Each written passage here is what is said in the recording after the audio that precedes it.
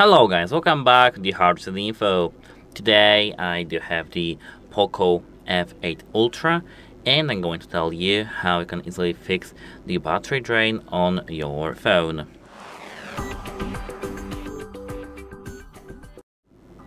So at first, have your phone unlocked.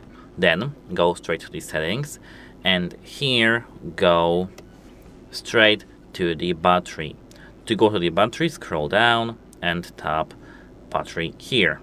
Now once you've tapped battery, you'll see mode, battery checkup, charging options, battery protection and additional features. But if you scroll further down, you'll see the as you can see, a diagram of your battery going down or up, of course, once charging or discharging, and battery usage. But if you scroll further, you'll see the apps that cause the most damage, most discharge of the battery over here.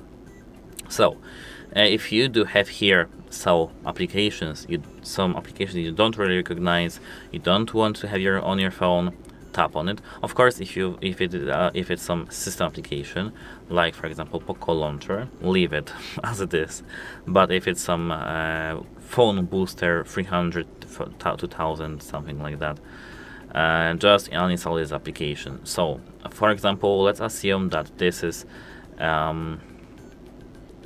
the application that I want to uninstall.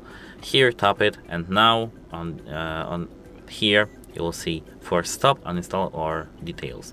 Tap this bin icon on the foreign application. And apart from that, here, if you do have some TikTok, YouTube, Instagram, Messenger, anything like that, and you don't really care about the notifications from these applications, like for example from TikTok, you can just have this application limited. Tap on this application, and maybe not this one exactly, but let's go back to the YouTube, and here battery saver. As you can see here, we have no restrictions, battery saver, close apps after 10 minutes of battery inactivity, and restrict. On a normal Android phone, like for example Google Pixel, here we do have only no restrictions, battery saver, and restrict.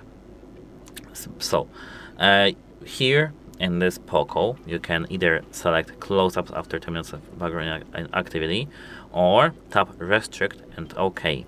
What I do recommend, even though that we do have this option here, I do recommend to restrict background applications, because now our application won't work at all in the background, so our battery will be saved. But for the video purposes, I will go back to the battery saver. Now, what I do recommend is to go back and tap on the apps. Here, as you can see, we have a lot of cool applications and not cool applications. Here, most commonly, you do have some bloatware. So, bloatware is nothing but pre-installed applications, like for example games or some applications that you don't really want on your phone, but you do. So what to do with such applications? Let's assume that AliExpress is our bloatware. Tap on this application, tap uninstall button at the bottom of your screen, and tap uninstall. And do it this process with the same, like with every single application that you have on your phone that you don't recognize and that is not system application. Like for example, Mi Browser, Mi Coin, and Mi Dock Viewer is of course a system application, you need it. But for example, Netflix is something that you don't really want and use. You can tap here uninstall button, uninstall. Here, as you can see, you have something called Opera News.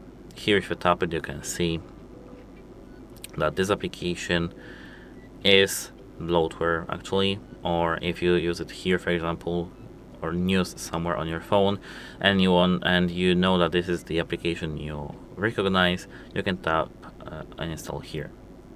And apart from the bloatware, what I do recommend doing is going straight to the Play Store over here and sign in to your Google account. But of course, once you are signed in, we have to go to the search bar. So, as I said, to the search bar, tap search, and now where we have to go, we have to type AccuBattery and tap search. Now tap AccuBattery and tap install button. I really recommend this application because here, if we tap open, we can see every single detail about our battery. Tap finish, and now, as I can see, once you do some cycles, I mean charge and discharge your device, and we will wait, for example, for a week, you'll see here in the health some very important things in this phone, such as actually battery capacity over time. I know that this one is new, and so if you do see here some mistakes, some errors about battery, you'll see that you have, for example, 80 or 70% of the battery capacity. You have to go to the authorized service and check your battery. If you do have it damaged, they'll replace it, like for the warranty. In the discharging, here, as you can see, they have voltage, temperature, average battery usage, and battery current. If you do have something in red, like for example I do here, it's normal as for the voltage, but as for the temperature, average battery usage, and battery current, it's not normal, so you have to go and check that out in the authorized service with the proof of purchase. Apart from that, here you do have the screen of usage details. Just analyze this data, and here, if you do have any errors, just go and check it in the service. Same as with the charging and the battery wear.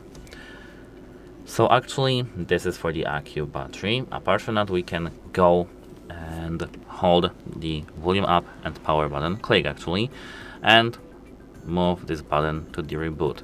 Reboot, restart the phone, because this is the most important thing that most people don't do. And this process, restarting the phone, optimizes all the applications that you do have in it and just the system itself. I know that it's maybe useless, but during the night or before sleeping, or you can just set the option that your phone will be restarted after some time, or during the night or scheduled. You can just set it yourself, and yeah, that's it about the phone restarting process.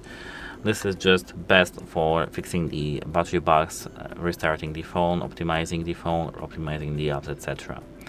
And as I said, the final thing, even though you have not recognized any battery errors, any battery suspicious things, go to the authorized battery company service or just contact them on the website, because you may have the overheating issues, you may have just battery factory damaged and you can't see it in the application itself.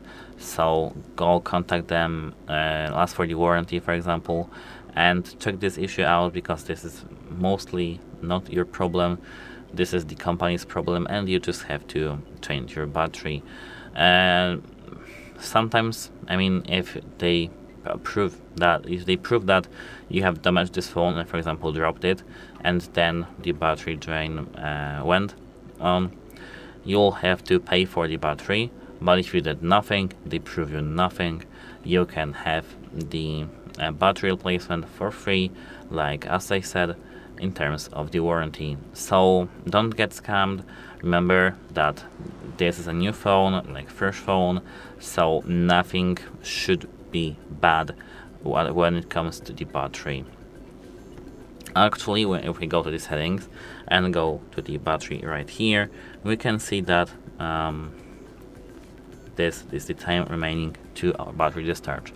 If you do see some smaller amount of time, you can report that too, because if you have, for example, here 10 hours, this is wrong and you shouldn't have this small amount of time. And actually, that is for this video. If you found it helpful, please consider subscribing and leave a like on our video. It's very important to us to have your feedback, so if you like this video, share it, subscribe to our channel, and leave a like and comment under our video, because it supports us, it helps us very much, and it's just nice. And as I said, that's it. Hope it helps you, and goodbye. Have a nice day.